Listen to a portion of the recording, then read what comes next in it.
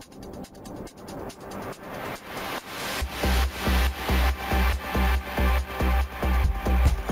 into your seats and get ready. It's time for the Mortarpod.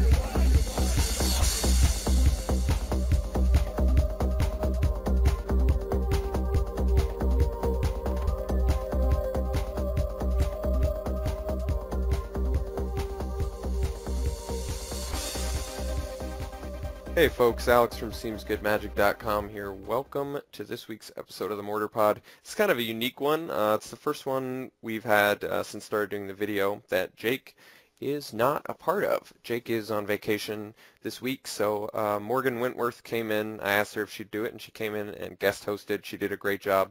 I really appreciated her effort and her information too, because I've been sort of out of standard constructed since M14 landed, and she's been right in the thick of it. So she had some good information, and it was really cool to talk to her about the state of standard and to do a draft with her, because I know she would like to have some more drafting experience, and I've certainly got plenty. So it was cool. It was good, good experience.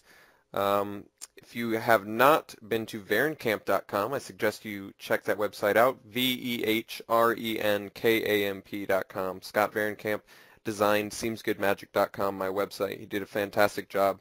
Check out his portfolio. Also, contact me at Mortarpod@SeemsGoodMagic.com. I'd really like to hear feedback from you guys. I already have heard quite a bit about my sort of monocolor strategy in M14, and people have made some fair points. I mean, of course there's going to be some trolls and haters, but it's not a big deal. I appreciate the people that are actually trying to give valuable insight, and I appreciate it. I don't claim to be any sort of expert, so I'm happy to provide my experience with M14, and I love to hear people's feedback on their experience with it. So please correspond with me. I'd like that. Follow us on Twitter at SeemsGoodMagic. That's just a really good way to see when we're live streaming. Tuesdays and Thursdays at 7 p.m. Central are the set times for live streams. I did miss last Thursday. I apologize for that. It's the first time I had to miss, but I've got a big project I'm working on. I can't really reveal any information on it yet, but I will let you know more as I know more. And okay, without further ado, enjoy this week with me and Morgan Wentworth. Yeah, I'll say. Red Deck Wins is looking really... In the burning earth. Red Deck Wins is looking really good right now in Standard. And like you said, Burning Earth. I totally undervalued how good that card was. Right now. I think right now it's just in such a good spot. Because everybody's running the Shock lands. Everybody's running the Innistrad lands. Yeah. Everybody's running the Core Set lands. I mean, my Naya Blitz deck is literally 100% non-basic land. I think that's most people. It's pretty winning. Yeah, I actually saw, okay, so the Red Deck Wins match I saw on SCG Live this morning was, it was versus John, like I said, and it was no first turn play. First turn Mountain, second turn Mutavault, no play. We're talking Red Deck Wins. No play turn 2. And the Jund player has a Scavenging Ooze, turn 2, turn 3 Scavenging Ooze. So turn 2 and 3 Scavenging Ooze. Finally, the Red Deck Wins player, turn 3, plays Chandra Phoenix. Turn 4, Burning Earth. Turn 5, Thundermaw, and it was over. It was like he wasn't even quick about, you know what I mean? Yeah, like no, it's called Big Red now. Yeah. So do you like that version more or less than like, well, because he was still running like Tacklers, and I don't know, maybe he was doing more of like a mashup of the two. Well, my problem with Red Deck Wins has always been that it runs out of gas since the rotation of Shrine of Burning Rage. Yeah. Like Shrine of Burning Rage was great back in the day. I remember it. Yeah. But now you really can't. There's like there was no clock until we had like Burning Earth, so that Red Deck Wins could comfortably play into Thunder Mahokai rather than sticking to like a bunch of 2-drops that they empty their hand right away, and then Supreme Red just wrecks them. So I like it a lot more now that it has some sort of reach rather than just trying to swing with dudes. And Chandra's Phoenix is acceptable enough.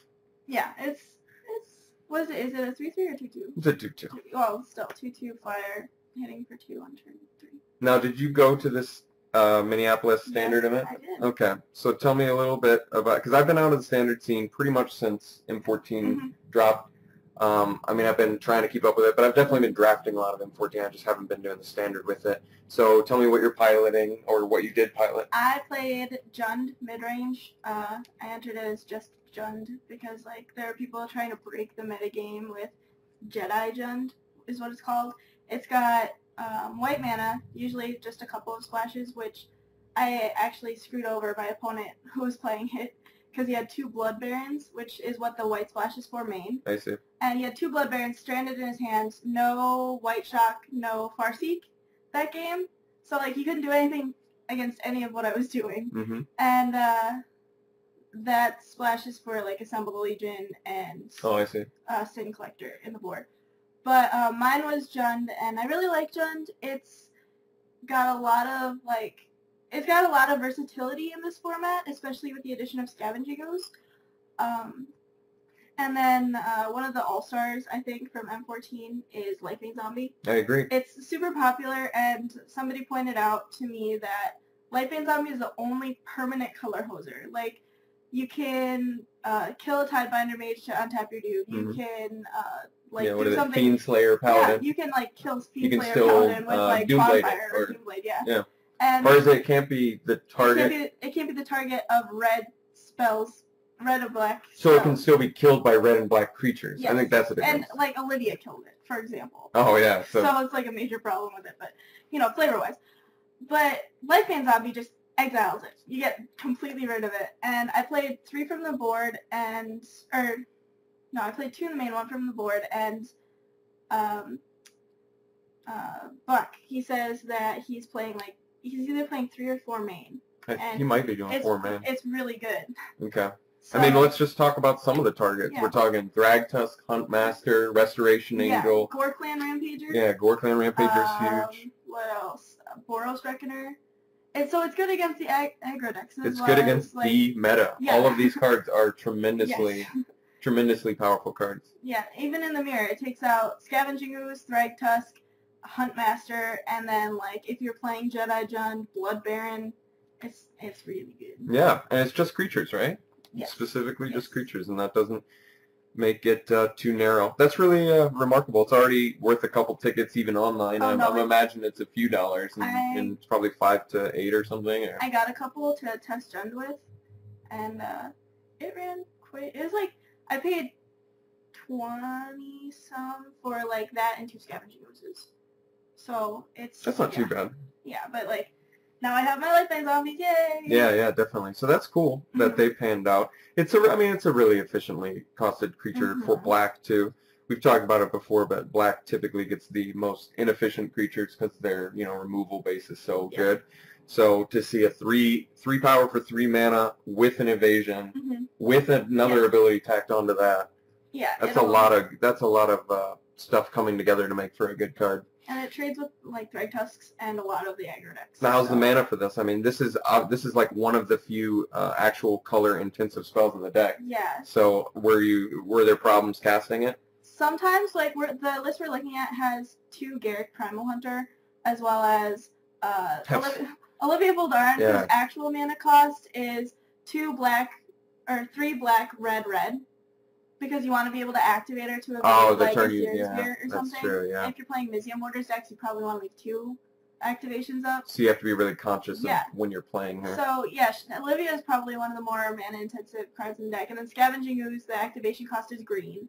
And you want to be able to do that as much as possible, especially when your opponent also has one, so that you can kind of out-Scavenging Ooze them. And so Farseek is probably the best card in Jund mid-range.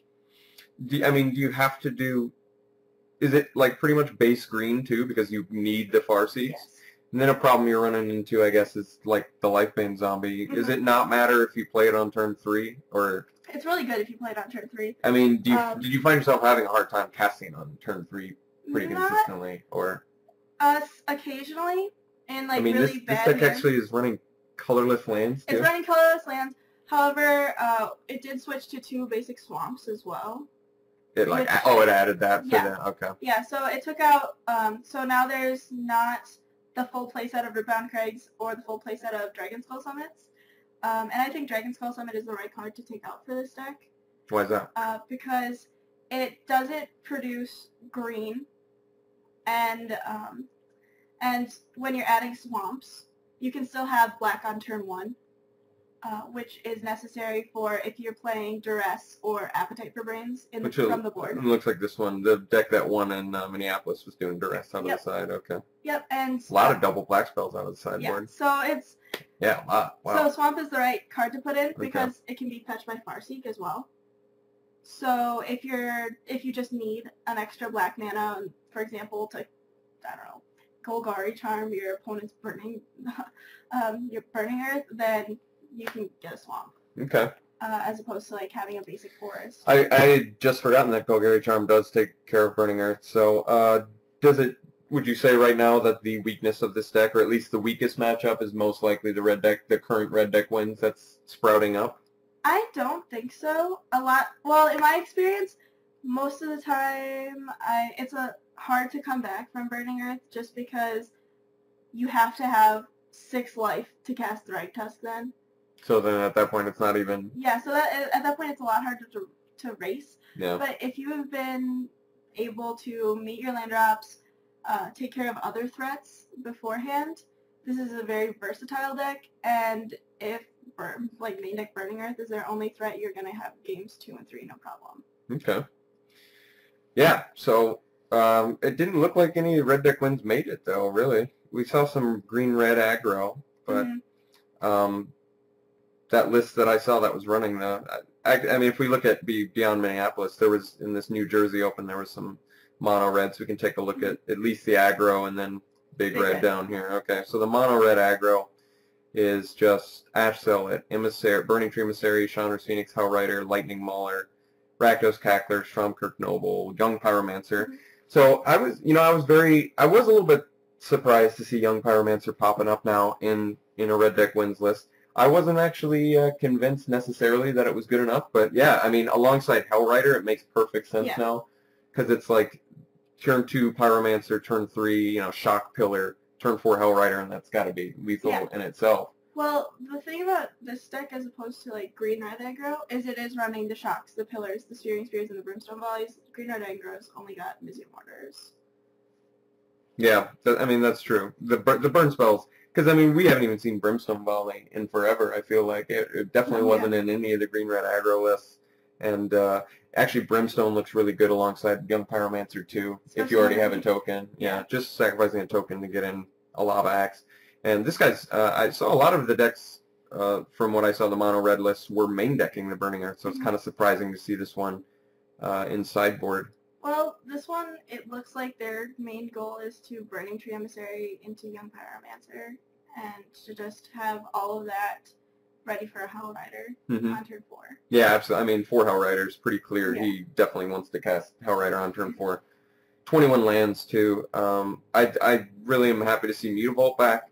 Did you see a ton of it when you were in Minneapolis? I saw it actually in control lists, because that gives them the extra reach that they probably couldn't get from Restoration Angel or Augur Bolus, just because decks like Jund, for example, my Jund was running 2 Mizzou Mortars main, and that takes care of Augur and any amount of Restoration Angels. So Mutavault is a good answer to sorcery speed removal, like the Mirror, for example, in Control. And it's just really helpful to have that if you can afford it. Like Control, they just want to meet their land drops, and they can probably afford having a couple of colorless, especially the America Control, which doesn't run the colorless Nephalia Drawnyard. That surprises me, but I guess that just shows you how good Mutavault is. I mean, it always made perfect sense to me in mono red, because they just, like you said, you can get around your Supreme Verdict still and like get in. You can get around any sort of board sweeper and still get that follow-up 2 damage. So mono red really gets an awesome position there, where it's like they put you to 2 life, and then it doesn't matter if you have the sweeper. It's like I gotta do additionally with this land now too. And if you're looking at decks that play the Battalion one that can't. Go. Fire Fist. Yes, but if you're looking at decks that is Thank you. If you have turn 1 drop or you got like Fire Fist Breaker. Yeah, this deck looks quick. Let's look at the big red list. Let's take a look at that, see how much different these lists are. Alright, so this one is Boros Reckoner, Chandra's Phoenix, Hellrider, Thundermaw. This looks a lot more like the list I saw earlier today. Okay, so then this is main deck Burning Earth, Brimstone Volley, Searing Spear, Bonfire, Pillar. It's got 4 whole lands more than the Red Aggro list. Now, are any of these Jund lists that we've seen popping up, are they doing Bonfire? Yeah, Bonfire is so good in Jund. Because they've already got the ramp element. Yeah, you at least want 3. And 4 is great. The problem with Bonfire is if you have it in your opening hand, it kind of sucks against like control. But it's still useful to get rid of elves, for example. 3 mana to get rid of all of your opponent's elves is really, really good. Because they really don't have a lot of answers to Craterhoof Behemoth once that's out, except for like 2 Putrefy or Dreadbore, which is sorcery speed to get rid of Garrick.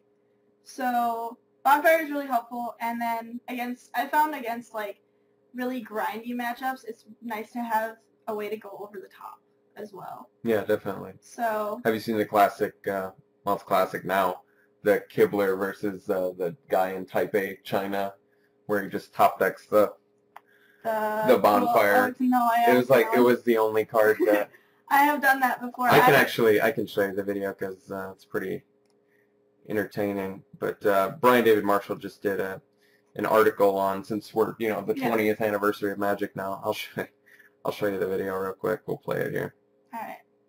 And this is actually pretty fun because I've been in a situation where I was playing Esper Control. I may have boarded out one of my Bonfires out of 4, and that was the only thing that could have made me win. And I was down to 1 card. I was like, let me consult my sideboard. Oh, okay. So yeah, that was. And I think Bonfire is always exciting. In this case, it was the only out, and you can see some clear disappointment here.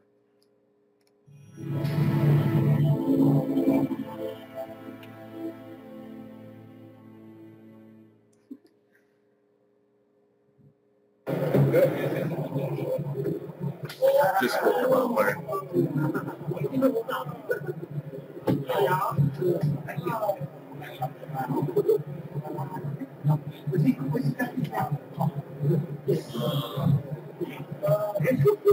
Kibler is not too thrilled about that. So a lot of the comments I saw on that video were you should take a closer look at Aaron Forsythe's face. Now Aaron Forsythe is standing behind him, and you can see when he flips it, it's almost like a lot of people are saying it's like he's almost making the face like, I feel like miracles were a mistake. You know what I mean? Like, it shouldn't go down like this. Because I guess the story of the match was that Kibler was behind the whole game, and he had just managed to flip it and stabilize, and it was going to be a next turn victory for him. So literally, it was like the only card that could take him out was the Bonfire. And I've heard a lot of complaints about this whole miracle thing, so I take it from you that you're not necessarily opposed to miracles. I have been called the Bonfire Queen. It might have been sarcastic. It might have been sarcastic. You play a lot of Bonfire? Yeah. And like last night I wasn't playing Jund, but I did have 2 Bonfires that I sided in, and they were both really good for me. I think because it's mythic, that's the sort of effect that it should have. Like, if you look at the uncommon miracles, like Thunder's Wrath, it's not exactly, like, game-changing, but it is really cool to top deck it. And so instead of playing Lava Axe, you're playing Thunder's Wrath for that, like, opportunity to pay 1. Mm-hmm. I think from a flavor standpoint, it's really fun. And from a gameplay standpoint, it's not breaking anything. Back when there was Noxious Revival in Standard, it might have been breaking something, but that was 3 months. So I like Bonfire, and I like all the miracles. Okay, now I guess another question follow-up to that is, do you think that miracles necessarily came out the way they were designed to be, or do you feel like there were some unintended consequences to printing them that they saw only after they started hitting Standard or a constructed scene? Do you think when they were playtesting them, they realized that it was going to be, there were some people that were going to find it annoying or find it a mechanic that was like wait a second, this is just pure luck. It's not even like a matter of it's not even a matter of skill anymore. This is the common, I guess, argument I've found against these miracles is like, well, it can be one of those situations where you've worked for like 5 turns to finally stabilize and turn the game around, and then your opponent just top decks the bonfire and wins. And I guess it is specific to bonfire as well, too. Well, I think with bonfire especially, miracles are really a skill thing. You have to be aware that you're playing miracles, first of all. So you like look at your top deck before just putting it into your hand. And you have to, not with Temporal Mastery, I think back when that was a thing in Standard, I was really annoyed by it. With things like Entreat the Angels, that was a little bit harder to deal with. Yeah, I've lost to Entreat, definitely. Yeah. Early Standard constructed. Yeah, but with Bonfire, in the early game, you have to make decisions based around it. Like if you have 3 mana up, when you untap, do you cast Bonfire for 2, or do you put it in your hand and play your land and play another thing? So it's not a pure luck thing, because if you're playing enough Bonfires to have a chance of drawing one, you're playing enough Bonfires to have 2 in your opening hand. Yeah. So you're saying like it's sort of like a trade-off. Yeah. You're running the risk of having an extremely slow sweeper spell in your opener versus like top decking late game potentially for a huge explosive win. Yeah. Okay, and you think there's enough balance to that where... I do. I think that decks that have the potential to be blown out by Bonfire also have the potential to play around Bonfire, for example. Like Elves. Or counter it, too. Yeah. I mean, it's not like it's uncounterable if it's a miracle. Yeah, and I've been playing Elves where at a point where I either don't draw a Bonfire or they have all of their Archdruids, so I can't really play it. The same thing with, like, Humans. Bonfire doesn't really affect them that much because they're getting so much value out of their Blood Artists. Oh, yeah. Because it might still be too punishing to even cast. Yeah. Well, let's take a look at this Elves list you're talking about. I think Jake and I talked about it briefly. Oh, well, it looks like it took second in New Jersey, so that's convenient. So it's running Arbor Elf, Absence Pilgrim, which is not an elf, to note, Craterhoof Behemoth, Elvish Archdruid, Elvish Mystic, Elvish Visionary, Clonian Hydra, which is just a powerhouse beating. I finally have, like, learned. I played against this and just got my ass kicked so bad in embarrassing fashion. This Clonian Hydra is the real deal in terms of efficiency. Like, turn 3 Clonian Hydra must be answered. Yeah. Loxodon Smiter and Wolfer Silverheart also in here. Garrick, Caller of Beasts. Finally seeing this pop up. Interesting. Acidic Slime in sideboard, Strangleroot, Tree of Redemption. Haven't seen that in a long time. Ranger's Guile, Garrick Relentless out of sideboard. Okay, and it should be noted also for the land base, because there's so many 1-drops in here. The Gavany Township, I feel like, is actually a really important aspect of this deck, hence why it's running 4 copies of it. So the only white it needs to cast, it looks like, is the Gavany. Is that right? And the Smiters. Okay. That actually surprised me, too, that the Smiters were important enough to include as a 2-of on the splash with white. Well, you also notice that they're playing 4 Addison's Pilgrim, which not all Elves decks are playing. So is this one relatively unique in that regard? Yeah, and I've seen Thalia brought in the board. I'm not sure how effective she was, because at that point where she was relevant in the game, she was just like an extra creature. But actually, that's another thing about Thalia too. Against the Miracle Bonfire, she doesn't really do that much, you know. No, but, like I'll pay my 1 extra. But Loxodon Smiter against Miracle Bonfire, or even Bonfire for 1 on turn 3, is really good. Yeah. So yeah, Loxodon Smiter is enough of a beating that I think it warrants inclusion. I think this deck wins a lot with Clonian Hydra. I almost feel like it wins more with Clonian Hydra than it probably wins with Craterhoof Behemoth. It's remarkable to me. 8 trample on turn, 4 in this case, because it looks like this deck pretty consistently has 2 ramp spells by turn 3. Yeah. So we're talking turn 3, 4/4, turn 4 you're attacking for 8, turn 5 you're attacking for 16. And I mean that's out of control amounts of damage. Late game, that's really relevant because Gavany Township puts counters on things, and Clonian Hydra not only doubles its counters, but everybody else's counters too. On each creature you control. Yeah. I mean that must be why it's mythic as well. They really did an over-the-top ability. That's insane. I just realized that it's double on each creature you control. That's like unnecessarily it's explosive fantastic. at that point. And yeah, have you heard of the Exava curve? Oh no, is that like a Jund haste list? Sort of, yeah. It's actually I saw somebody play it and he was very disappointed by it. But in Magical Christmas Land, turn 1 Elf into turn 2 Renegade Crisis into turn 3 Exava into turn 4 Colonian Hydra with haste. That swings for 8. That also has I forgot that Exava gives haste too. Jeez. And then Exava gets additional counters as well. And even though that seems kind of color intensive, with like we talked about earlier, the mana bases were allowed nowadays. That seems like it's probably pretty reasonable. Yeah, and like it didn't really work out that way in real life as much, but also there was a potential. Yeah, and he was playing against somebody, like the game that he was very disappointed about. He was playing against somebody who had a Selesnya Charm in hand. The turn he dropped haste, he turned for Colonian Hydra. So yeah.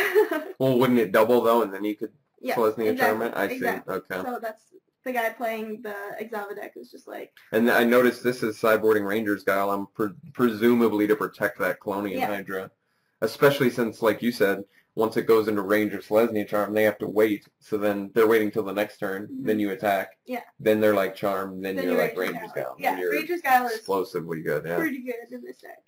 So Hydra, that one went under my radar. I was like, I guess I felt way off on M14. Well, I undervalued Burning Earth because I was like, it looks like it's just, the reason I felt like it was strictly worse than Mana Barbs was because my theory was red deck wins that plays Mana Barbs in the past, they're just playing it because they don't care about tapping and taking the damage. Their priority is they're already ahead in life, so there's no way that the player they're playing it against can come back. They're putting him in a point of no return. Yeah. I felt like with Burning Earth, it's like, well, what if they're running basic lands? You're just like, basically you're just isolating their mana base instead of punishing their mana base. But what I didn't take into account is that mana bases right now are are just like pure non-basic. So it's essentially like a one-sided Mana Barbs. And another thing is, red decks back in the day didn't really have the Burning Earth into Thundermaw curve. Because the whole big red thing. Good, yeah. So now that they have something to curve into rather than just have it like dropping and saying go, then I feel like it's a lot better. So this deck looks fun. Is this similar to an Elves list you're talking about, or a lot of them doing this whole Gavany Township sort of? Yes. Okay. Another Elves list, another Elves splash, I guess, was red, where you could have Bonfire of the Damned, of course, and Keswick Wolf Run. But I think white utilizes the amount of creatures that Elves has at their disposal a lot more efficiently. Because if you're relying on Keswick Wolf Run, you always have the potential of having your creature Selesnya Charmed or Shocked or any sort of removal spell or Doombladed. So I think white is the way to go right now for Elves. See if anywhere in Minneapolis. I'm kind of curious. Here we go. See what this one's doing. Looks like the same list. Yeah, it does appear. Yeah, it actually looks like the same exact list. All right. Well, this guy obviously got some information there. So, how do we feel about the new Garruk? I'm super surprised to see it as popping up in a list over your other Garruk options. You know, like obviously, like you said, Jund is still doing the Primal Hunter, which I feel like is the best one. Yeah. I love it now, I mean, in Standard now, my favorite is still Wild Speaker, but Primal Hunter in Standard right now, I feel like is the most powerful one. Well, this Garruk is essentially for 6 mana, drop a Crater Hoof into a Swarm. Oh, okay. Yeah. I mean, yeah, I guess that makes sense. So it just like cheapens your Crater Hoof a little bit. And if you like don't have a Crater Hoof in hand, it's draw 5. I've seen it draw 5 cards, and it sucks to play against. Yeah, that's insane. So then it's like a Lead the Stampede that never ends. Yeah. Plus it's, you know, for some reason I almost thought this card, I thought the new Garruk was you reveal the top 5 and you only put 1 creature card. And it's not even green creatures. Oh, it's any creature card. It's any creature card. That is kind of weird that it's like specific on which kind it gives you, but it's not specific on the kind that it'll let you have. Like you almost would have expected for consistency that it was like top 5 all green creatures in your hand. Well, like this, the first 2 modes remind me, well, all 3 modes remind me of cards from Magic, like Lead the Stampede, Dramatic Entrance, and then Wild Pair. Yeah, Wild something? Pair. Yeah, Wild Pair. I was thinking Tooth and Nail, but it's Wild Pair. So you're right. It looks like they just did a triple mashup of those 3 cards. Yeah, except the Wild Pair emblem is a lot less restrictive than the regular Wild Pair. Well, because that was same mana cost. Yeah, or same power and toughness combined. Okay, and now this one is just any damn creature you want. Yeah. That's pretty cool. So did you play against the new Garrick at all? I did. So this is what you're talking about, where the opponent drew 5 on you? Yeah, not at the open, but it was like +1 get Visionary, Mystic, Archdruid, Pilgrim or something. Jeez. And I'm like, well, so you got blockers now, I see. It was not. That's tough. That's a wall of stuff that you have to get through. So it looks like this deck actually isn't even worried about losing card advantage. I mean, if it pulls its Garrick, it's like a draw 5, like you said. Yeah. Be pretty hard for a deck that runs 34 creatures to ever miss. Yeah. And even the fact that he's getting bigger, working towards that emblem, he's doing something. So that's surprising too. I guess I undervalued how the new Garrick was going to play. Do you think he's a mainstay for a while? I mean, we're going to be losing Planeswalkers soon, but do you think... You're losing 2 Mana Dorks. Yeah, what are we... We're losing... Arbroath and Absence Pilgrim. Okay. We're probably going to get another Mana Dork in Theros, but you're also losing Elvish Archdruid. Yeah. Wow, that's a pretty important core to that. You're also losing Elvish Visionary. Mm-hmm. I doubt this deck is going to stay as it is in its present form, like just switching out a few creatures. Yeah. So I feel like Garrick is going to be less played unless we get a serious ramp spell. Like Lay of the Land is not cutting it. Yeah, you're right. Where it's not even real ramp. It's just like mana fixing pretty much. So unless we get some serious ramp in... You'd almost rather do like Abundant Growth or something. Yeah. If you want a mana color fix or whatever. So so Garrick is a little bit expensive, but if they're trying to go for huge amounts of huge creatures like Hydras in Theros, they'll probably add supporting cast for it like ramp. So Garrick has the potential, but with all the cards they're losing, it's going to need some serious support. Okay. Yeah, I think I could agree to that. I actually didn't realize how much of this deck is going away. I guess we should note how much of Jund is going to go away. A lot. we're starting to get to that point. I mean, is it beginning of October? We're going to see the rotation. End of September, yep. Okay, so we've only got I've already said my goodbyes. Okay, so we're losing Huntmaster, we're losing Threading Tusk, Olivia. We're losing Olivia, Garrett, the Primal Hunter, Slip, Bonfire, Farseek. We're losing the most important card in the deck. So Farseek's not in... Oh, that's right. Not in Return to Ravnica. Okay. No. It wasn't Ravnica. So what are the current ramp spells if we were to lose Innistrad Block and all that? Lay of the Land. Is that right? Wow. There must have been a significant one in Return to Ravnica Block we're not thinking of. Or at least some sort of a ramp, like stick or artifact of some sort.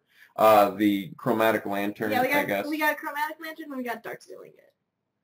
Yeah. So 3-drop artifact. Verdant Haven, but I know that's not like super playable. Yeah, we have Verdant Haven for days now because it's been printed twice, and I guess. Yeah, they brought it back to M14, which makes me think people were at least positively accepting it in limited at the very least. Yeah. But not very, definitely not constructed applicable, I don't think.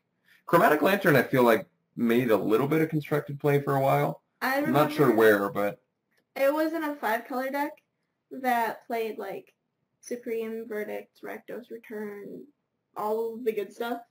Like 5-color Mythic or something. Okay. It was cute, but it doesn't have, like, the best fast matchups, for example, so...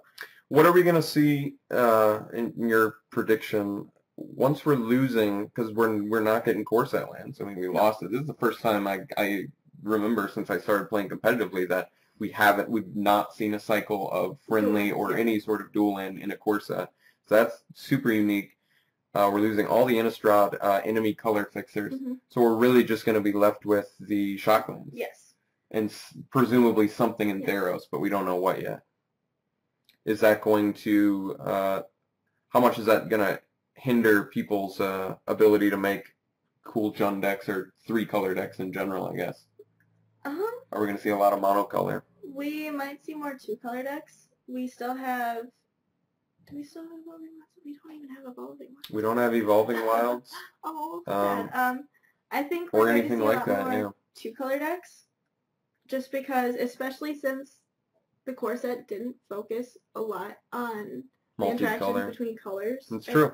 Like, M13 had the... Harbor Bandit and like the allied colored creatures. Yeah. Like Flint of War being the notable one. The only one that really made constructed, yeah. And we have all of the Innistrad dual color ally or enemy color things. Mm-hmm.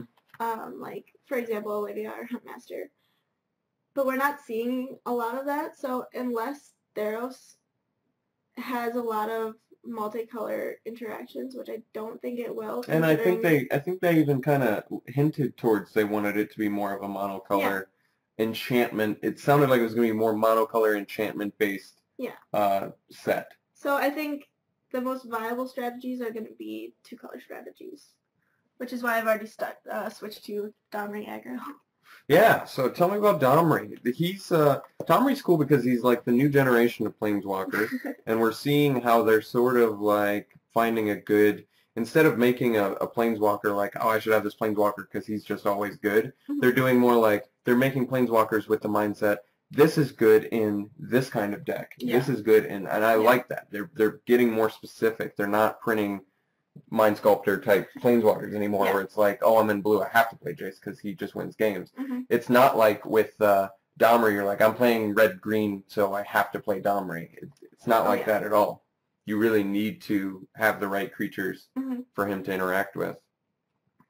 I like Domri a lot. I like that he comes down on turn 3 or turn 2 off an elf.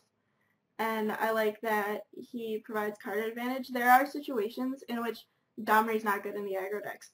Domri's not good if you are the aggressor, for example, in an aggro mirror match. Just, it doesn't put you far enough ahead ever. You never really get... I've heard it's like broken with Reckoner. I mean, I've seen some disgusting Reckoner players where it's like, eat your 2/2 and eat that guy over there. Well, I'm not playing it in Naya. I'm playing in a green-red, so I don't have Boros Reckoners. But being able to eat a blocker and then swing with Hellrider is pretty good. So he's really good with Reckoner. So is Pitfight, for those of you looking for budget options. Is Domri expensive currently? He's probably... he's like $15, I think. Okay. So I'd recommend picking him up because I feel like he's going to get a lot better after rotation too. So yeah, Domri adds a lot of reach and resilience to a deck that originally wouldn't have any. Like, I got flooded a couple of times playing it, but that was just bad luck or bad shuffling or something. I've noticed he's kind of unique too because he's got like super high variance. There's actually times where it's not that he's worthless, but he just ends up being worthless because it's not like his ability is a guaranteed anything. Yeah. But then alternatively, there's times where you'll be like creature, creature, creature. You do like 3 turns of his plus and get creatures every time, and you feel so far ahead. But you miss 3 times, and you feel like you just didn't, like the mana cost he was worth wasn't even worth it. Additionally, against Azorius Charm, it kind of sucks because like there are times where I'm like, okay, land, I'll get that next turn. Swing, Azorius Charm. Well, I guess I don't get my creature. Yeah, I guess that's true. So, yeah, I didn't even realize that. So, although, he can give you forewarning if you're playing bonfires in the same deck. Oh, that's interesting. So you know that you're gonna, miracle or something? Yeah. Domri is, and you don't have to reveal unless it's okay, that's good.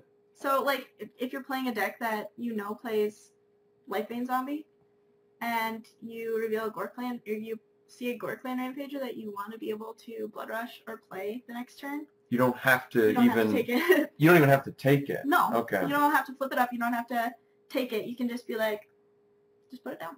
It's okay. Yeah, that's a good call. So you could be like, turn 2 Domri, look at the Gorkland, and they're like sitting on, 2 mana, 1 mana away 2 from black sources. Zombie, yeah. That's a good call. Yeah, so that's interesting. You can at least look at it. So like most Planeswalkers, there's a lot of play available with Domri.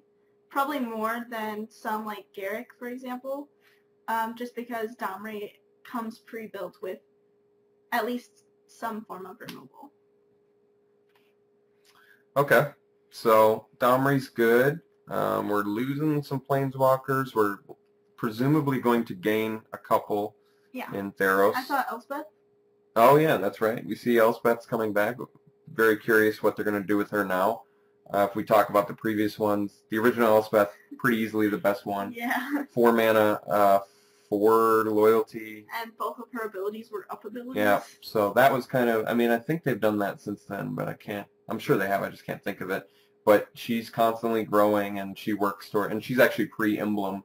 Hers was worded originally for the rest of the game you get, and then they, since then they've errated the text and they made it so you get an emblem now instead of that for the rest of the game text or whatever. Do you know where emblems exist in the game? I don't. In the command zone. Is that right? Yeah. So cards that interact with the command zone technically could interact with an emblem or not? Yeah, but I mean... If they ever wanted to? Yeah. So, yeah, fun fact for you guys. Now, I don't even know online, have you seen... I forget now. I don't even know if I've seen... I feel like I should have seen an emblem online. What happens when you get an emblem online? Well, where does it show it? If, for example, you emblem Sorin, which is probably the easiest emblem to get. Yeah. Does it just trigger it and show it? It will show up. It will show up in the command zone. So there's like a separate little thing that comes There's a up. separate box for it. Okay, that's interesting. Yeah.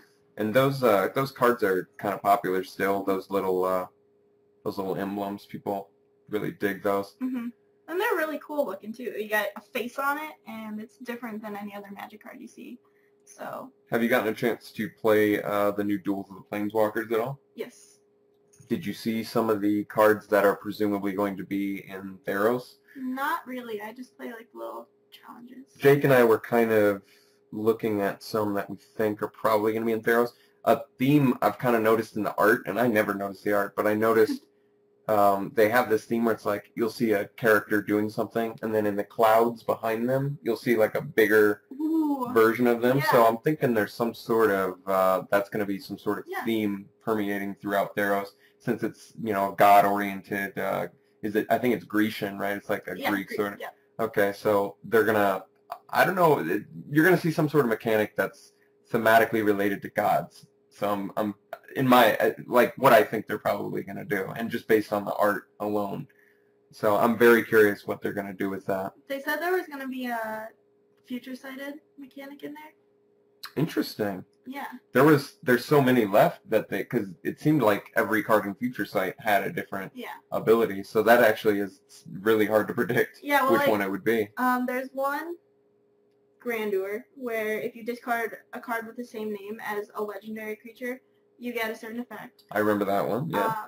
Do you remember the aura swap? Yeah. See, that's what I was coming to. I was like, well, it could be the swap one because they've kind of hinted it's an aura. I don't even think they've hinted. I think they full on said it's going to be an enchantment based set. Well, if you look at like Spirit Safety, and which is kind of like what is the one where they attack and they have to pay 2 mana? Yeah. I know what you're talking about, that enchantment, but it's like the new version of that. It's where they can't attack unless they pay X, where X is the number of enchantments you control, which counts Sphere of Safety, so it's at least one. Ethereal Armor and Unflinching Courage is pretty good just on its own, but it's another sweet enchantment. So I think that would be interesting as well. So, why are we losing out on Bant Hexproof? What happened to Bant Hexproof? It gets hated out of the meta. Okay, so what was the main card that was able to hose it out of sideboard or main deck or whatever? Ray of Revelation is what I use, but I don't know a lot of decks in that color combination right now. Actually, Naya plays Ray of Revelation. Junk Rights plays Ray of Revelation from the board, not only for that, but it used to hit Ground Seal as well. I guess Golgari Charm isn't out to at least the Unflinching Courage or something. Is what I do in Jund alongside Abrupt Decay. Excuse me. And Barter Blood is a big one that people have been picking up on. Yeah, in Jund too. As well as Liliana. So it looks like it was hated. Here's one. Okay, so there is one here. Yeah. I didn't notice this before, but I really liked the inclusion of Fiendslayer Paladin. Mm-hmm. I thought that was a really smart idea for that deck, because that deck kind of banked on the Unflinching Courage before to get the lifelink, and now they don't even have to worry about that. Yeah, it's they don't even have to play the Pilgrim one that gives lifelink when it's soul bonded. Near Heath Pilgrim. Yeah, Near Heath Pilgrim. They don't even have to play that anymore to have like a native lightlinker, which is nice. Plus, they get Glade Covered Scout now in M14, a great addition to the deck. I mean, just another annoying hexproofer to deal with. But yeah, I actually really did like the Fiendslayer Paladin idea since it's got the built-in lifelink. I just feel like that's really good alongside your Rancors and Ethereal Armors. The rest of the 16 auras in the deck. It's very, very bold. And this one isn't playing the double strike. The 1/1 double strike? Just the, yeah, you're right. So I think that kind of, I feel like that was the one that fell out of favor. It fell out of favor because it doesn't have any protection. It's just 1/1 double strike for 2 that... Fencing Ace. Fencing Ace. It can wear pants, but the double strike is not a good trade-off for no protection at all. Yeah, it was always like 2-turn clock, deal with it right now, and once you deal with it, but it really hosed If it was dealt with, it really hosed the Hexproof deck, but if the Hexproof deck got the 2 attacks in, I mean, they were dead. It was pretty much impossible to come back from like a double Rancor or a Rancor Spectral Flighted. Yes, very, very strong. But now they've got this one of a Johnny Call of the Pride. This, oddly enough, wasn't popping up pre-M14, but now Johnny's coming back, and suddenly Bant Hexproof is like, let's just toss it in as a one-off. Well, yeah, because you can play it on turn 2 if you have no other action with an Absence Pilgrim and have a 2/2 Absence Pilgrim. Just make it bigger, yeah. So it's cool to see a Johnny seeing a little bit of play. I mean, it's more play than, say, Liliana the Dark Realms. Although I did feel like I saw a list that was running Liliana the Dark Realms. I'm not I heard exactly having sure a lot of black mana is pretty good with Rakdos Return. That's true. So, I'm a little bit surprised Rakdos Return is still good enough, too. Is that good in the mirror match? Is that? Oh, yeah. Usually, the first person who Farseeks in Jund, the first person who Rakdos returns, and the person who sticks in Olivia wins. Okay. Those are like the 3 key requirements, yeah. Which is why I Slaughter Games Olivia, and I Duress Farseeks when I play the mirror. Yeah, I feel like hitting the ramp in the right situation is devastating against Jund. Yeah, since they are color intensive. Because the more mana you have in the mirror, the more times you get to activate Olivia, activate Scavenging Ooze, just Rakdos Return for more, Bonfire for more. It's really significant. Well, I feel like we got a diverse meta here. It's looking really good. Maybe we briefly talk about the America Flash deck. This has been around quite a while now, and it's a great deck. I really like it. How does the Jund matchup fare against the Flash deck, the America Flash? It's not really great against game 1, unless they don't have any sort of real action. I feel like counterspells are an actual good thing against Jund. Even though everything Jund plays is a significant threat, they're a little bit weak against counterspells. Well, I personally run a 1 of Cavern in my Jund. What creature type do you find yourself naming most often? Typically Vampire? Or? Vampire, because Olivia, especially against Blue-White Red Flash, which has the Snapcaster Mages, Restos, and Augurs that I can feed off of, it's pretty good. Although Garrick is probably one of the best cards in against that matchup. So you really want to resolve that, and there's no way to really protect that either. So one way to do that is to let them counter your Thragtusk or your Olivia, and then resolve a Garrick the next turn because he is resilient to Supreme Verdicts. However, against Blue-White Red Flash, even if I lose game 1, I side in 9 cards. So what's the sideboard against this deck? You have the Underworld connections, which I've never lost a game against Blue-White Red Flash when I resolve it, because either they have to deal with it, and that means they're not dealing with one of my threats, or I just draw more cards than them. There is Golgari Charm, which regenerates my creatures. In the case of the Supreme Verdict, I have 1 off of them Supreme Verdicting, and I just regenerate and swing with my Thragtusk and Olivia. And that also gets rid of, this one isn't actually playing it, but Assemble the Legion is usually one of the hardest things to deal with from Blue-White Red Flash. Okay. And then can't remember all of them right now. Lifebane, I mean, feels really good for hitting those restos. Even though they get an opportunity to play the resto in response, it's just nice to force the resto. Yeah, it's always good to force it. On turn 3, you either get rid of a Restoration Angel or get information on them. Yeah, a peak too. Yeah. Even a 3-mana 3/1 peak would have been good. Yeah. So and it has legitimate evasion. Oh, I also bring in Slaughter Games, Rakdos' Return, stuff like that. Maybe Curse of Death's Hold if I feel like they're relying a lot on their Moreland Haunt. Okay. So. Oh yeah, this deck is doing one on Moreland Haunt too. All right. So yeah, it's. And Encroaching Waste. I was going to ask you about this. How do you feel about this card? The new. It's like the new Tech Edge sort of, but it's obviously not as good. But how does it feel? As somebody who plays a lot of non-basic lands, I feel like it's more fairly priced than Tech Edge because then you're actually getting to a point where your opponent may have 4 mana up, but it also punishes you if you're missing land drops, but it doesn't punish you if you're playing non-basic land, or if you're playing basic lands. So I think that it's good enough to see play, obviously. It's good enough to see play, and right now, though, your best bet might be to just play Ghost Quarter. Because... Oh, even you like it more than the Encroaching Waste, maybe right now. Because, like, if you look... if you're playing a bunch of Ghost Quarters, it's going to wasteland at least a couple. That's true. I mean, we saw decks that weren't even running basic lands, right? So, so like, at that point, Ghost Quarter is straight up just a wasteland, yeah. Okay. Jund is playing, like, the 2 swamps are pretty good, but if I draw my 2 swamps, I'm out of luck. So, and then, like, both Blue, White, Red and Esper Control don't run a lot of basic lands. If you look at this list, it runs 1 island. So. Yeah, I mean, you could hit up some lands hard in multiples of Ghost Quarters. I guess that's a good point. So Ghost Quarter may be better now. It's just where does it really fit into a deck, or what deck really wants to run it? Maybe this list? Yeah, I played Blue Red Flash that played Ghost Quarter. Instead of Waste. Okay. It also gets rid of Kessie Wolfrun when you need it to. Yeah, that's pretty important. And even the Township against the Elves deck would be nice. Yeah. Encroaching Waste, if you know you're going to be playing in a meta that has adapted to Ghost Quarter, is an option. It's just you need 5 mana to do it. How have you been drafting in 14 at all? A little bit, not a whole lot. I have found that blue is really undervalued. My favorite thing to do is draft all of the Time Evs and Archaeomancers that I can get my hands on. No, I think blue may actually be the most powerful color in M14, just because they have the opportunity, Divination, Archaeomancer, Disperse, Time Ev. They can really play Claustrophobia.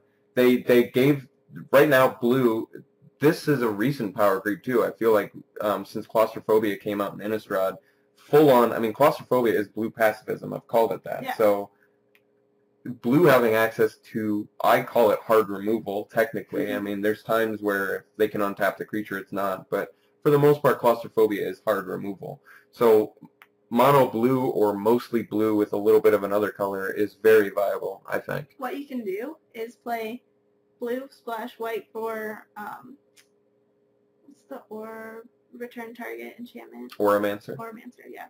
With Oromancer and Pacifism, and you can lock down your opponent and play like a big flyer. Sarah Angel. I can tell you some of the archetypes I've seen that I've lost against, that I've gotten a chance to play a little bit. Black-white Aura is very popular. It's fast. Yep. Have you, like, another good interaction with an Oromancer is the Quag Sickness, because then you're like, kill your guy, recycle it, you know. Blightcaster, gotten a chance to play him. Phenomenal 4-drop, very good. Yeah. If you have like 4 auras in your list, it's really all you need. I've done the, you know, pacifism that, kill that. Yeah. So once you start getting full value on Blightcaster, it really does swing the game. Even Dawnstrike Paladin is pretty good in that list, since you probably are running Dark Favor or Divine Favor, anything like that. So that list is popular. There's also the black-red sack deck, and that's a lot of active treason. Yeah. And then they're just playing like Blood Baron and even the Vampire Warlord, the 5-drop. The Gnawing Zombie is an excellent sack outlet. Yeah. So I've played Mono Black. I've gotten a chance to play Dark Prophecy too. Really fun. You can make some really fun sack lists.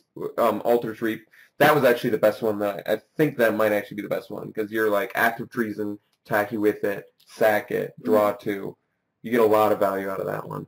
I think previously I used to do the Mark of Mutiny Fling when that was a thing in core set. But I think I actually like the Alter Sweep one even more. I think that one's really good. So we can move to a draft now if you're cool with that. Sure. All right, let's do a little M14 drafting. It's been a little while for me. I've been on a pretty bad losing streak, but I've gotten a lot of comments, which I appreciate, on that my sort of strategy of trying to force monocolor is probably a little bit of a flawed strategy. I've had a moderate amount of success with it, though. I've done every monocolor except white, and mono white's too weak. I've gotten to the finals with every single color, and I've also lost. I've lost with monocolor before too. But mono green, I thought, even plays just fine because you have Hunt the Weak, and you get Howl of the Night Tag, and Enlarge. Yeah. And Enlarge is a huge heavy hitter right now. So play that with your Deadly Recluse. Oh, definitely. And you can end up getting like 3 or 4 Deadly Recluses too. But I do want to be mindful of the comments. I think people are probably right that I need to be a little more receptive to having to play multicolor, if you have to. Multicolor is not bad. Something I've noticed, I guess, with this core set that's really the reason that I started focusing on monocolor is you have the best spells being color-intensive spells. A lot of the most powerful cards in the set are required 2 of that color. Yeah. And even just playing a 2-color deck, you can find yourself getting color screwed. Because I had like a sick-looking blue-red deck that was like 3 Chandra's Outrage, 3 Archaeomancer. And that can be really difficult, even though you have this tremendous engine at your disposal, that can be too color-intensive to make work. So it's just something you have to be really conscious of in this set. You really need to assign which color is going to be your main color and really be conscious of taking your second color, color-intensive spells in your second color. Have you drafted at all? A little bit? I have mostly drafted in real life. One time I ended up with a sick red-green deck that was like Chandra's Outrage, Volcanic Geyser, 2 Elvish Mystics, Advocate of the Beast, 3 Marauding Maulhorn, nice. Shiv's Embrace. It was fantastic. Yeah, that Maulhorn is great. He's really. I think I see really strong. Ooh, yeah. So we open Archangel of Thunum pretty happily. Yeah, I guess we could. I'm pretty happily snatching that up. I've actually seen. I've had to play against Archangel of Thun, and I definitely got my ass kicked by it. But I saw it with a Fire Shrieker, and it was ridiculous. It was first strike you, pump, double strike again, pump. Very, very strong. We have a couple options for things that come around too. Fortify is really good. Yeah, people have had mixed feelings about that. I've had some good opportunities with it where it's operated sort of like a little white overrun. I've also had times where I really wanted it to be something else, a different type of pump spell, because it was just the 3 mana spot can be too clunky to want to play to protect your creatures. I've noticed that. This pack also has Mana Weft and Predatory Sliver, Cursed Spirit. Triple Sliver, Trained Condor, Frost Breath, Ranger's Guile. Yeah. I mean, we're clearly taking the Archangel, but there might even be like a blue-white flyer or white-black, depending if either the Trained Condor or Cursed Spirit comes back. We'll see how deep that pack goes. Yeah. Pick 2 here. We've got the Master of Diversion, which I think is worthy of picking, but there is also the Fire Shrieker. I take the Fire Shrieker. It's uncommon. You can play it with any color. And like I said, it's really good with Archangel of Thun. Master of Diversion has been remarkably good really spell too. Yeah. I'm not opposed to taking the Fire Shrieker. Like you said, it's uncommon and it is sick with the first pick that we've already gotten. I'm usually not unhappy with Fire Shrieker. I feel like it's a very good equip cost. Yeah. It feels really efficient when you want to use it. There's a lot of times where you get to bust in for a lot of damage and then you get to even re-equip and block well. So yeah. Fire Shrieker can definitely give you the advantage you want. So Master of Diversion and Shotgun here as well. And Frost Breath. All good. We can still be patient and sort of see what colors are going to be available to us. I'd be okay with going black for Minotaurs, honestly.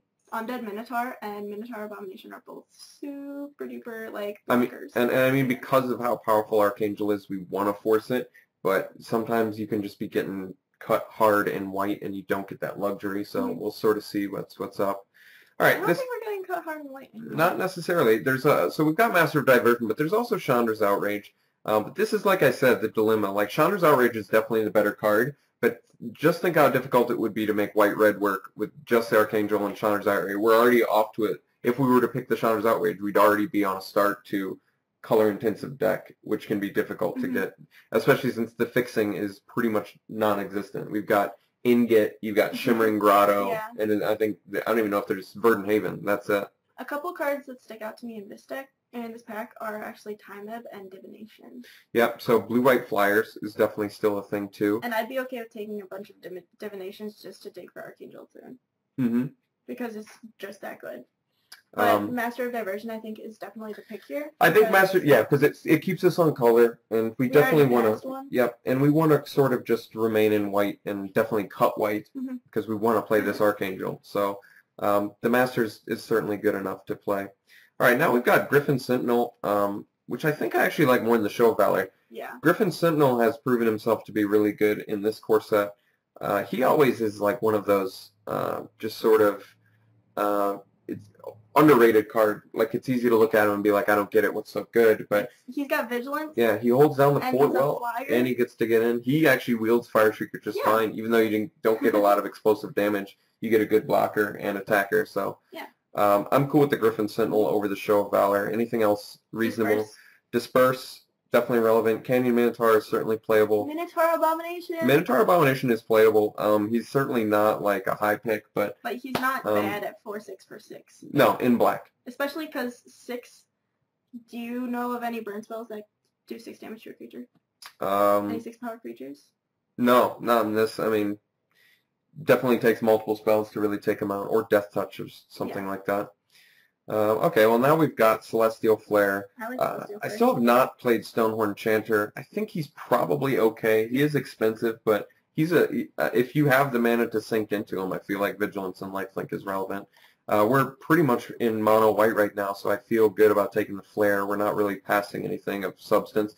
Blightcaster actually is something, is something I was talking about earlier too, because in black-white you tend to get a lot of different auras.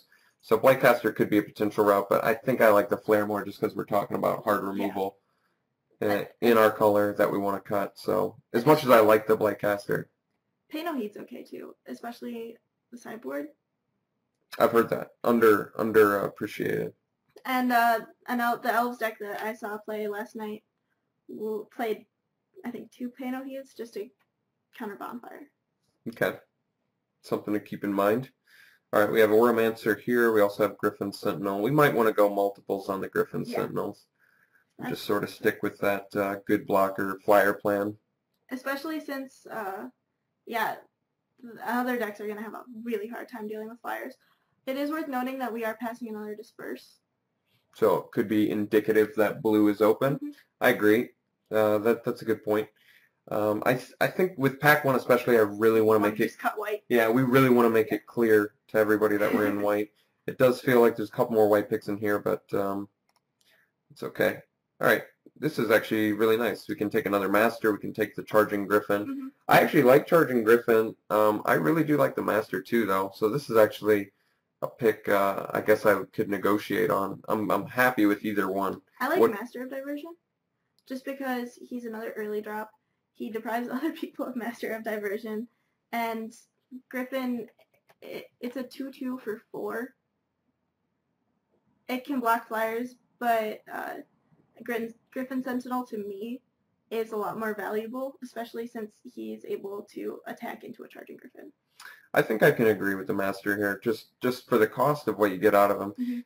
Where he really shines is alongside like pacifism and stuff like that, because you just pretty much make your guys unblockable at that point. All right, so the next pack we see Thunderstrike, Undead Minotaur, Suntail Hawk, Pillarfield Ox. I mean, I guess Hawk is the most playable. Certainly not a super exciting pick, but I mean, it's fine alongside your Archangel. It's fine with the Fire Shrieker equipped. Yeah, that's what I was saying. It carries a Fire Shrieker. Yeah. Thunderstrike is a combat trick. That's fine, but I'm okay with getting a Suntail Hawk. Mm-hmm. It's okay. It's so cute. And we're in prime position to dive into another color if necessary. Like Fortify does look good here. Brave definitely looks good too, Brave as a means looks really good. I mean, since we're essentially mono white, I could see that. I definitely see why the Fortify would be good in here too, since we have the double vigilance guys. But otherwise, we could go into blue-white flyers. Yeah, we could also Seacoast Drake is perfectly acceptable. I guess I'm leaning a little bit more towards the Brave and Fortify. I take the Brave elements. All right, let's try it out. You know, I haven't really gotten a chance to play it, and I feel like if it was going to work anywhere, it would work here. Okay, it does look like we're getting past significant blue still on the wheel, so we can take the Frost Breath here pretty happily.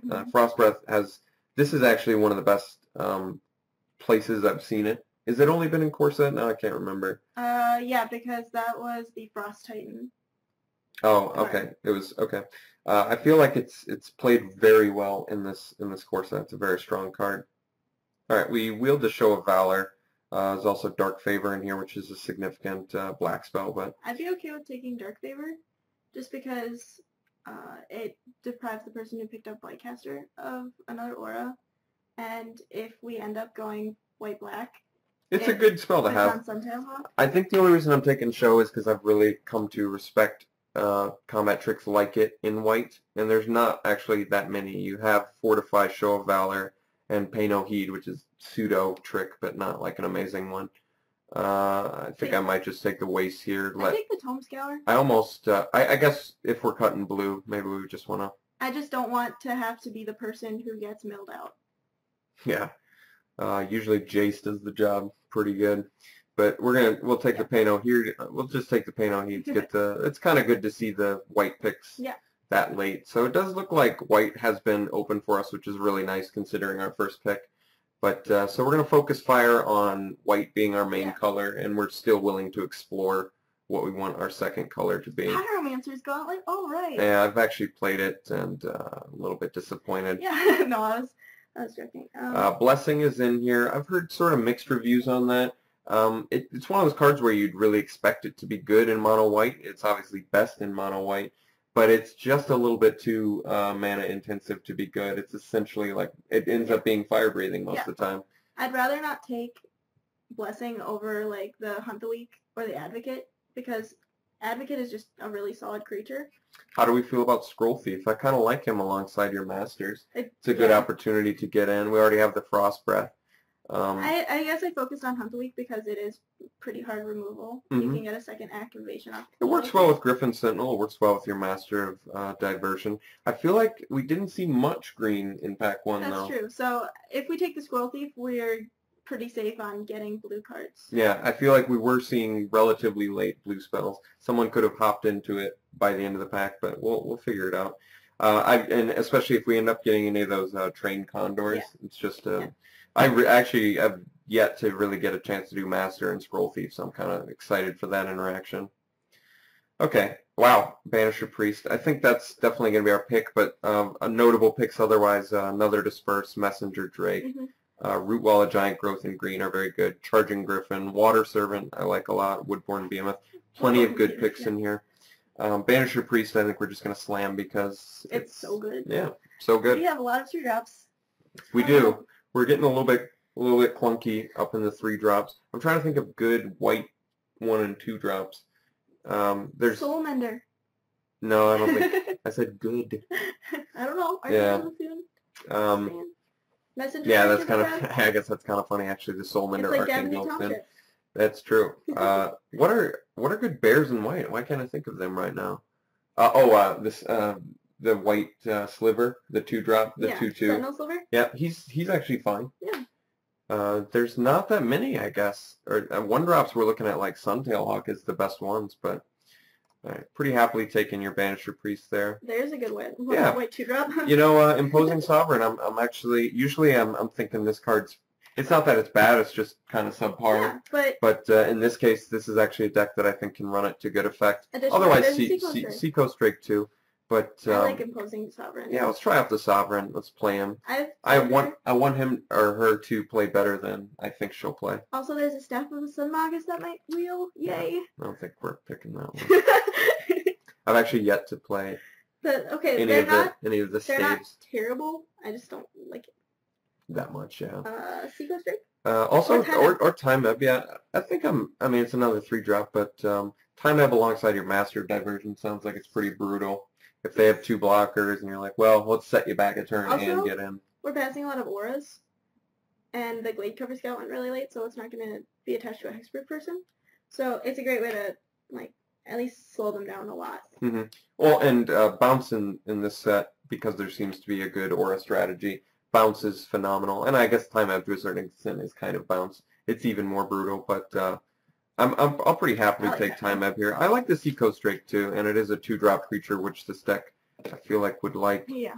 But Time Ebb is removal that we seem to be a little bit short on right now. And just considering how bonkers it is alongside Master, I feel like that's good. Imposing Sovereign is actually very good alongside Master Diversion too. I just realized that. That's a very nice interaction. Ooh. Okay. Can we take that, please? Yeah, you know, I haven't gotten a chance to play this, and I want to read it. As long as your life total is greater than or equal to your starting life total, creatures you control get +1/+1. Okay. And did you see the other part? Oh, no. Whenever one or more creatures control attack, you gain life equal to the number of... Wow. No, that, with your Griffin Sentinel. Yeah. This card's actually very playable. Yeah. I don't really have a problem with that card. And Archangel of Thune plus Path of Bravery is a combo that I've been wanting to try out. Archangel of Thune with Path of Bravery. Yeah, wow. Yeah, that's... I'm liking all the white rares we're getting, by the way. Like. Yeah, interesting. Yeah. That's a good sign. White is definitely open. As much as I'm willing to go in a second color, we may be able to go mono white. I guess you were just talking about it. I'm like, well. And I've never done mono white. Yeah, that is interesting. We do have a Brave the Elements. I'll tell you. Yeah, I was just gonna say I'm a lot happier that we have Brave the Elements if we end up going mono white. That's phenomenally strong. It's definitely where it shines. Mm-hmm. I used to play White Weenie in Standard Constructed, and when Brave was in Zendikar, and it was you could just do ridiculous things. You didn't even have to play. I just played like crappy 2-drop 2/1 flyers, and it was really all you needed. We can take another show here. Okay. I'm not opposed to it. Since we do seem a little bit removal light, Show of Valor doubles as just a good, you know, anti your Chandra's Outrage, anti your Flames of the Firebrand, anti your Shock, stuff like that. That's fine. All right. We did get the Blessing back, but there's also Capation Knight, which does fill there's also Advocate of the Beast still in here. Yeah, that is surprising. But if you want to take Capation Knight, I understand. I think I want to take the Capation Knight only because I was kind of saying we were low. I was having a hard time thinking of the good 2-drop creatures. And First Strike, you know, it's relevant. He actually plays pretty well. Mm-hmm. I've seen him take games over. He turns off the Marauding Maulhorns pretty effectively for 4 mana. Yeah. You know what I mean? Forces them to attack into the First Strike. Yeah. So he can do some really cool stuff, and I've liked him. I guess in multiples he gets a little bit weaker, but. Hey, I see our pick. Yet another Griffin Sentinel, or are we looking at the Angelic Wall? I like Griffin Sentinel all day. Okay. Yeah, especially I with Path of Bravery. Yeah. And flyers are just good. Yeah, actually, the Path of Bravery Griffin Sentinel seems like a really good plan to go down. Yeah. Because it's relatively low investment. This is of the pack that we originally got back. We can take... Third show, we can also take Siege Mastodon, Solemn Offering, and Blessing. I think we probably don't need the Blessing, even though, like I said, if we were going to play Blessing anywhere, it would be in the White Weenie deck. I just don't think it's probably, for the most part, a fire-breathing type effect. Yeah. So Show of Valor, Siege, Solemn Offering, I'm happy with. Offering, we would be sideboard only. Show, I guess there's still a chance I could play 3 of those comfortably if we're going to do mono white. Mm-hmm. Siege Mastodon's playable, but just not It's not super as impressive exciting as our other 5-drop. And, all right, well, this is kind of nice. We finally get a 4-drop. We wheel a Charging Griffin? That's pretty good. That is really good. So, I mean, we've definitely indicated to our opponents that we're white. Mm-hmm. They've respected that. So, or maybe we're just taking all the good ones so they don't bother. It's a late giant growth, too. So, so blues, or green still. Relatively open, I would assume, but at least from this direction. Hey, all right, we can take the Soul Mender now. Yeah. If we were going to play him anywhere, I would say it would be in the Path of Bravery Archangel of Sin deck, yeah. Ideally not playing him, but in a pinch, I'm willing to experiment a little bit and try them out. Now I think I'm just going to let my opponents take the, I mean, I could hate a shrivel, but I don't think, well, it actually I guess it does kill take out a couple Imposing guys. Sovereign, Capuchin Knight. I usually don't like hating cards until pack 3, because I just really want to give my opponents other colors so they stay out of mine. That's like been sort of my new draft strategy, but at this point I guess we can hate a few cards, and we may still be in blue. We don't know yet. We got a Ground Shaker Sliver. Yeah, Awesome. I'm gonna actually let them take that. We'll just it usually when you let them last pick a color, it really tells them go ahead and go in green. I'm not gonna fight you with green, because Ground Shaker in general is pretty, you know, mediocre playable. Hey. All right, so we open Pacifism. Door of Destinies is our rare. We probably have quite a few humans, believe it or not, but definitely not enough. Door of Destinies. We actually have 4 Griffins. Door of Destiny actually has some value in real life, more so than it has online. Happily taken Pacifism. We already said we were a little bit short on removal. Our creature count is relatively good, considering we only have 1 blue creature right now. So really, we're sitting. Take Merfolk's by. You know, I have yet to. I think actually I played. I had to play it once because I was just forcing mono blue, and I ended up a little bit short on playables, but I wasn't too happy about it, as you might imagine. Young Pyromancer also in here, very strong. We just talked about that. Deadly Recluse, very strong. Verdant Haven. Yeah, pretty happily taking Pacifism. It's remarkably strong. Green removal. All right, Domestication in here. This card's worse than I even thought it was. I thought it was actually 4 you could still take, but it's actually only 3 and less that you get to retain control of. Yeah. So, not so good. It may still be the pick in here, just because we're short on other things to do. Yeah, and I guess at the very least, take Trollhide. Yeah, I don't even know if we're in green. But or, it's 1 green. I don't think we're taking the Angelic Wall either. Trollhide is 1 green to play. And I guess it is good with the Sentinels. And it's definitely good with the Archangel of Thune. Our blue, though, how good is our blue? We have a Time Ebb, Frost Breath, and Scroll Thief, which are, you know, that's relatively... Then I'd rather take Archaeomancer than Domestication. Okay, what are our current spells we can recycle, though? We only have the Show of Valors. The Time Ebb, the Frost Breath. Okay. I guess I can get on board with that. We may even pick up more in this last pack. All right, I guess I can agree with that. Domestication has kind of fallen short of good for me. Lot of good red cards in here. We've got Chandra's Outrage, Regathan Firecat, Act of Treason. We've got Death Gaze, Cockatrice, Hunt the Weak. Definitely good in our off-color spots. Sensory Deprivation actually looks reasonable in here, but I guess we still have a few ground creatures, so it's a little bit worse. Could also take the Steelform Sliver, which is just a 3-mana 2/3, which I actually think is fine. Our 3-mana spot is so clogged, though. Yeah, I mean, there's really not much else. The only reason I'm not super keen on Sensory Deprivation is we very easily are working towards mono white, it appears. So we really want to make sure that we're getting just the right quantity of creatures and other spells. And although we do have a Pacifism, and Pacifism isn't even that great with Oromancer because it requires their pacified creature to die before you can get to do it. I'd rather take Hunt the Weak. Really? I like Hunt the Weak. But what if we end up mono white? But what if they play Hunt the Weak and kill our Archangel? I don't know. I'm sorry. Come on, man. Sorry. Hey. Angelic Accord or another Archaeomancer. And there's also Time Ebb. Or Time Ebb. Yeah. Take the Time Ebb. I think I can get on board with that. Angelic Accord looks like it's going to be difficult to make work unless we either get a Bubbling Cauldron or a Trading Post. Or a Trading Post or enough creatures to consistently turn on Path of Bravery. Archangel of Thune, it can also note, turns on our Angelic Accord pretty fast. So, I mean, that is an option. I don't like playing it unless we're guaranteed to make it work.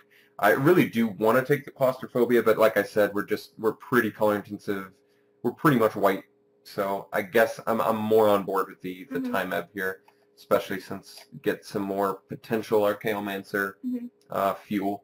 And Time Ebb is just a good spell in general. It looks like we can probably, not likely, but possibly pound out enough creatures early where Time Ebb can come up huge. But I would like to see a few more 2-drop creatures or spells. All right. Now we get Celestial Flare, so I think we're just going to slam that. This time I'm seriously not actively going for mono white. It just sort of panned out to go in that direction. I'm encouraging him to go white-green because Trollhide is really good. Trollhide is good. I mean, Celestial Flare is definitely the pick here, but you may have been right about trying to pick Hunt the week early. I'm still kind of happy with the blue picks we ended up with, though. They're certainly satisfactory and playable. Here's that Sentinel Sliver. So I think we just want that because I want to have a good amount of 2-drop creatures or early creatures in general. Better than Coral Merfolk. Yeah, definitely. Okay. I guess especially since we have the Steel Form Sliver. Alright, well, here's a pick. We could take the Angelica Chord and consider it. I don't think we're playing quad Show of Valor. That seems too much. And I don't think we've got enough value to make Hive Stirrings work. I tend to not like that card that much, or Sliver Construct for that same reason. We have so many quality 3-drops that I don't like any of the 3-drops in here, except for maybe like taking a Root Walla away from somebody and or an Advocate of the Beast and hoping to wheel Angelica Chord. I mean, if you hide our blue, we probably actually have a deck. In fact, we do. This is actually a 23-card deck already. So why don't we take the Accord just in case we want to make it work or have a way to make it work. All right, we have Divine Favor and Dawnstrike Paladin here. I think we want the Paladin too. I agree. It works with the Path of Bravery and it has good interaction with the Archangel Soon, so it seems like it's fairly obvious. Actually, Divine Favor also interacts very well with both of those cards, should be noted. If you want a Griffin Sentinel to be big, you got it. But I'd rather have another creature than a potential 2-for-1. Dawnstrike's good too. Yeah. Some people have been a little less impressed with him, but he's done some work for me. He's done some work for me before. We can take Angelic Wall here and just sort of sideboard into it. I don't know where exactly we'd sideboard into it. I guess if... Against aggressive decks? Yeah. Where we want just more blockers? Alright, I guess we can take more walls. I may actually hate this pack. We probably don't need a second wall, so I might just hate the Tenacious Dead. That's a pretty good idea. Which has had some really good interactions with Blood Bear and Altar's Reap and Dark Prophecy and stuff like that.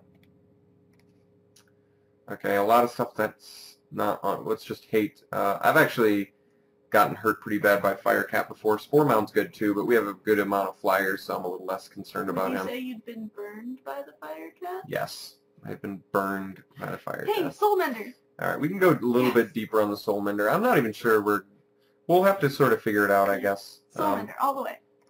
We can take it. I mean, it's definitely more interesting in this deck than the Siege Mastodon would be. Alright, at that point, I guess we hate the Shrivel, and they can have Zephyr Charge if they want to play that. You're welcome. Yep.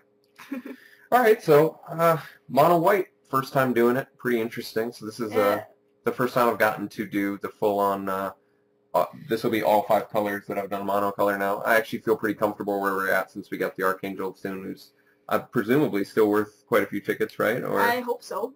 I mean, it's not in standard constructed, really, is it? But I've seen decks play with it, and when it is good, it's pretty good. Yeah, I'm trying to think where it would even fit in standard constructed right now, or what deck would really, benefit the... Green-white. Yeah, I mean, that Elves deck, I feel like, since it's doing it with Gavany Townships, it presumably could do it with Archangel too, but... I think it's going to be getting the double white would be a lot more difficult in that deck. You might be right. I mean, it's like supposed to be the new Baneslayer Angel, right? It's nowhere near Baneslayer Angel. No, it's not. But it can get there. I see what their thinking was. This is 26. Maybe cut one of the Show of Valor. It's a lot of Show of Valor. Are we going to go that deep on the Soulmenders? It is a question. I mean, it does interact. See, I guess a shortcoming of this deck is, even though we ended up with adequate removal, our card advantage is pretty lackluster. I don't think we're doing Angelica Chord. That's just a little too do-nothing for... We just don't have the interactions necessary to make that work. So you do need Brave. Definitely playing Brave. We'll be on board with our 1-drop creatures for now. Let's just take a look at everything in a vacuum and sort of decide from there. I like to split it up into creatures and spells, and I do that too. I copied you. Look at what we're working with. Yeah. All right. So this is 24. I want that Fire Shrieker too. Okay. So let's set aside non-creature spells. That 3-drop spot. A lot of 3-drops. which is actually a little bit of a concern. It slows us down quite a bit. So we need to make 2 cuts. Currently only have 16 creatures, which I probably don't want to go any lower than like 15. I think you're probably right. We can cut a Show of Valor since our removal suit beyond the Show of Valor is pretty adequate. Can we appropriately go 16 lands? I almost feel like yes, because we top out at 5 and it's literally 2 spells. Yeah. And we're running 1-drops. Mm-hmm. I may be comfortable going 16 lands. Yeah. And we have no color issues with this deck. Yes. Some people might say maybe we just want to go blue instead, because we do actually have, or blue with the white, I mean, because we have the 2-time Ebs, we have the Scroll Thief. So I'm interested in seeing commentary on that. Is our 2-time Ebs, a Frost Breath and a Scroll Thief and our Chaomancer worth divvying up our mana base for? I don't know. Because I will say Soulmenders and Suntail Hawks are straight up lackluster cards. They're not that good. They're okay. Nobody removes Soulmenders. It's incremental value over time. They're okay. They're just, they happen to work. They happen to work synergistically well in this deck. I will say that. The reason I'm intrigued by them in this deck is the Path of Bravery and the Archangel Thune. Are they good? I don't know. Probably not. But they're probably playable in here. We don't look very. See, another problem, issue I have is we don't look that aggressive. We look a little bit slow to beat people down. And although we do have probably enough removal, I would have liked to have seen some heavier hitters, I guess. So maybe a Siege Mastodon was in order. I'm not sure. I don't like it. I like the Master still a lot. That's a good plan to go down. Banisher Priest. Master Diversion also makes us really resilient against a blue flyer deck, because then we can get in with our Griffin Sentinels and our Archangel and our Charging Griffin. Okay, I can see that. Is Suntail Hawk looking? I mean, I don't like Suntail Hawk.